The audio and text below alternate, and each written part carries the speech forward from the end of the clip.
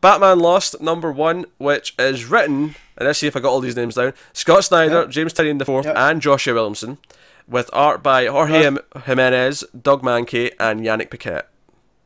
So this is a one-shot, which is basically a psychological David Lynch-esque dream issue inside Batman's head, while he's in Dark Multiverse attached to one of these towers, and it's basically Barbatos in his head messing with him and trying to basically convince him to just sort of give up and let Barbatos take control, which is shown through Bruce Wayne is sort of imagining he's a grandfather, and his granddaughters asking him to tell him Batman stories, and there's a cool little thing where the shelf has all the Batman trades essentially versions on it.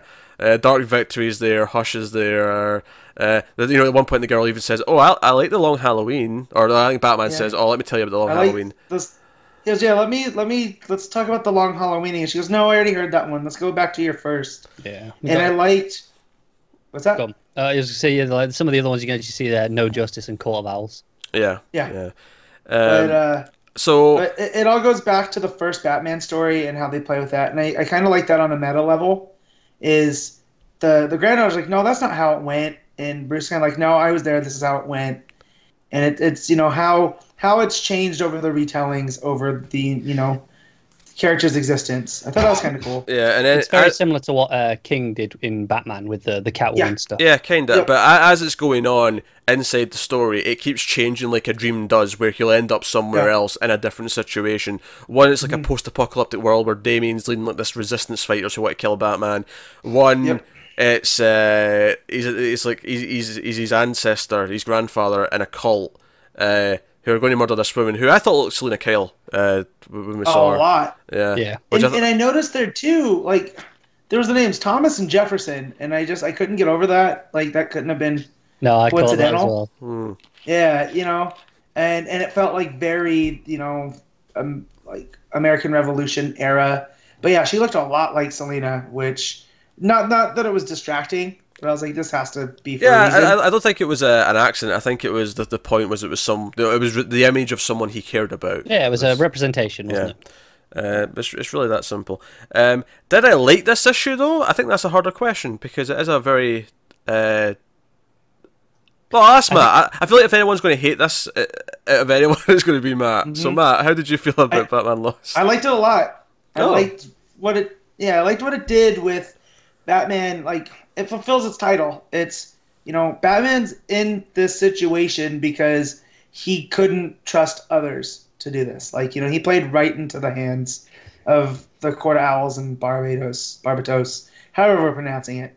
And so this is him stuck in his own kind of personal hell, right? Where he has to keep reliving these events and what led him to this. And it feels like there's nothing he can do about it. But we all know that's not true because he's Batman. He'll find a way. And I liked it. It's funny actually because last week Connor was concerned about the multiple artists, and I said, "Oh, I bet it's all different stories and they all take different ones." Yeah, that's fine. I mean, I like this issue in a lot of ways, but in other ways I have some problems. I feel like I really like everything it's doing, everything it's saying, but I feel like it takes a couple of reads to really. Yeah, because it's kind of disjointed. Like you say, it's like a dream. Things keep changing. It kind of just jumps around. Yeah. And you compared it to Lynch, and I think it works better on screen because you can kind of see the transition. Whereas here, you just go from one thing to the next. It's kind of really sudden. You turn a page and you're somewhere else completely. I agree with that. I think that's why. I like that. I think that's why sometimes Grant Morrison throws me a little bit. Yeah. Sometimes he nails it, but sometimes it's like, oh, this would work better on a screen.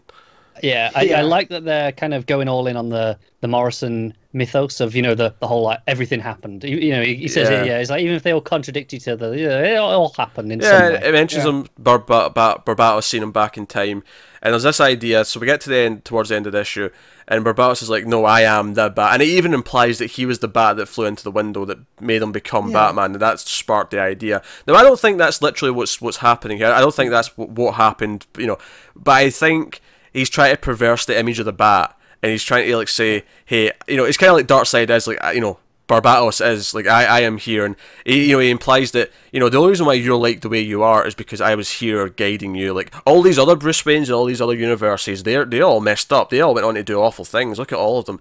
You're only as strong as you are because I'm here. Well, he tells him that too.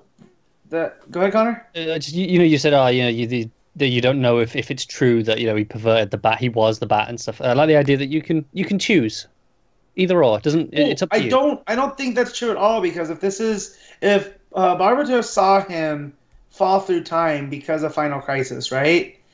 Then Batman was already the Bat.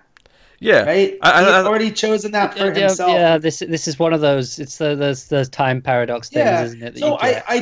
I feel like that's gonna be Barbatos's undoing. Is he? And look at me being positive about Batman. It's like, no, Bruce chose this for himself instead of in all these different dark versions that we've seen through Metal. This Bruce has actually made the right decision. Because here's the thing, right? If Barbatos was that Bat and he was there to inspire the choice to become the Batman specifically, then it's predetermined, and I absolutely despise that with every fibre of my being. Which is why, if you think that's the case, you're just wrong. There's no choice. You're just wrong. I'm telling you, you're wrong.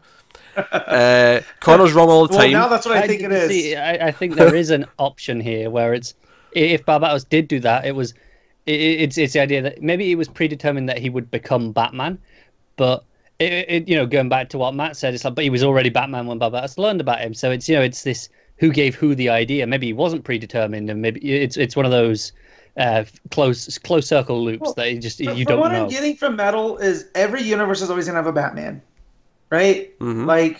Because of the things that have happened, and it's almost these Dark Knights tie-ins have almost been like, well, it's Batman's own decision that destroys these universe, and if he makes the wrong one, then it all goes to hell, and it's going to be destroyed. Oh no, but it's not those Batman's decisions that destroy those universes, though.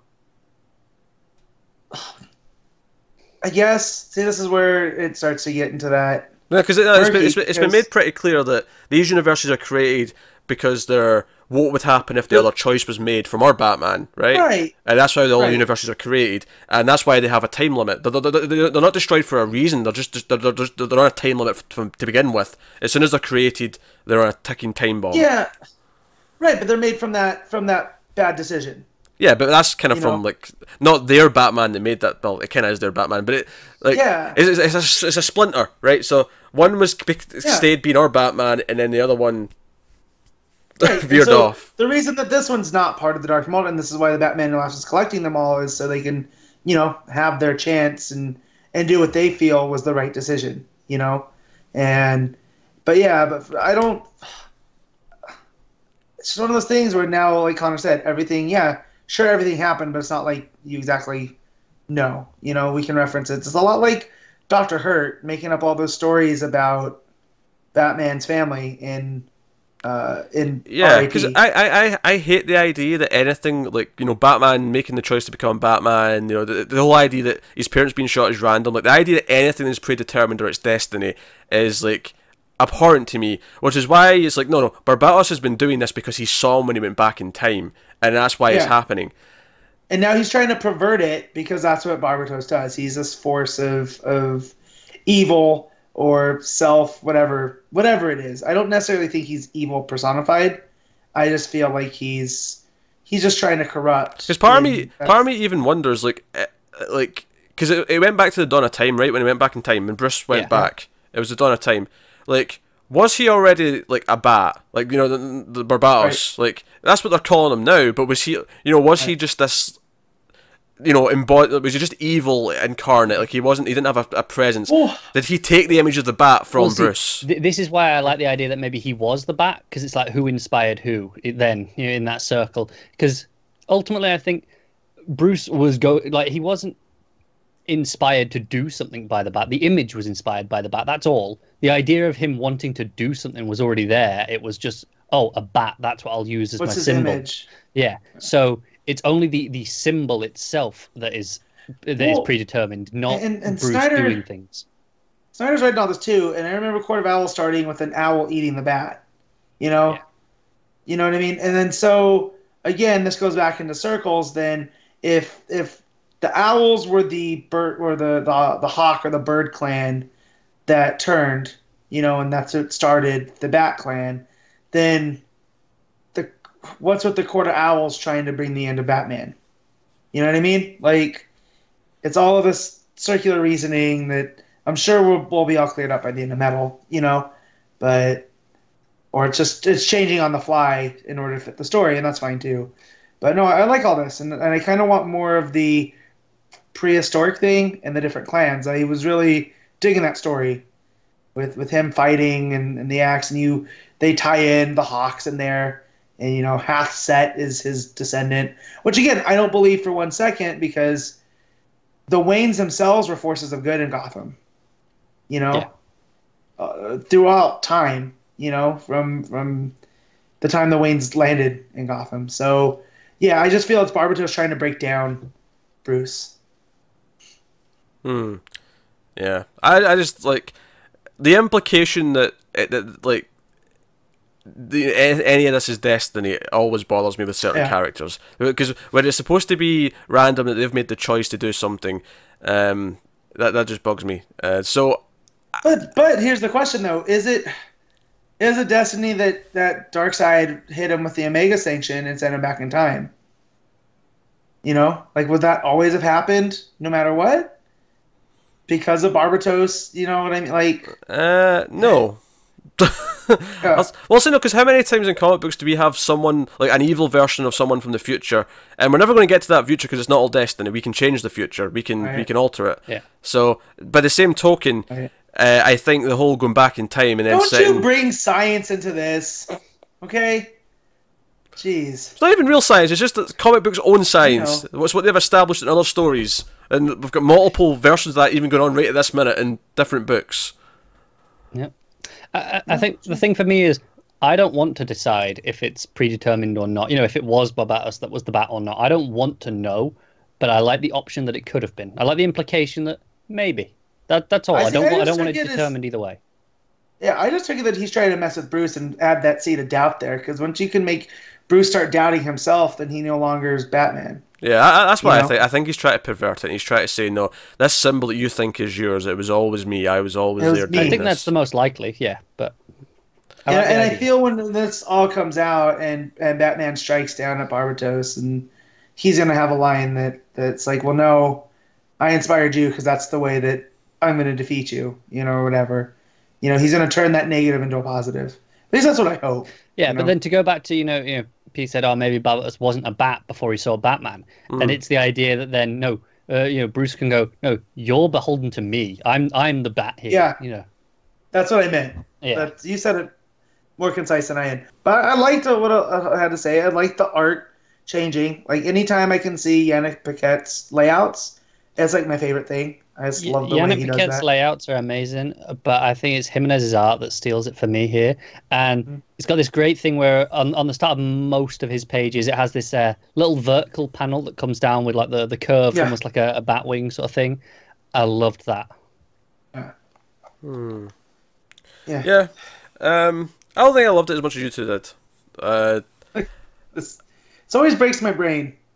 What? Because I figured you would have been all over this. I'm reading this and going, Pete's loving this. I like parts of it. I loved it. See that double page spread where Barbatos is like, yeah, all the evil versions of you, like, you would be like this without me. Then the second double page spread that I like specifically is when he's showing like the basically what's going on in Bats Out of Hell with all the evil evil Batman fighting the Justice League, and then like his cape is like swooping down for the bottom half of that double page, and it's like there's like the red images in each part of the cape. That's the Paquette stuff, right? I think so, yeah. I think so, yeah, because the other one is Monkey, the one before that, and I loved it because Barbatos looks like a dark and twisted Spectre. Yeah. The Spectre. And you have all these different stuff, and I just, full of good art. And then, too, where his granddaughter, when he puts it together, and she jumps up onto the ceiling, and like some creature, I thought, Monkey is perfect for this type of stuff. Yeah. Just bone chilling. So, yeah, good issue. I really enjoyed it. That was okay. I feel like it's poking at some things that I don't know if I like. I need to see where they go. But as it is right now, it's kind of like, oh, okay, I'll see what you're doing. See, I want them to leave it at just poked at the idea like this, and then no more. That's fine. I never have to deal with it then if they just leave it at poked. But if they go deeper down this rabbit hole, I could have complaints.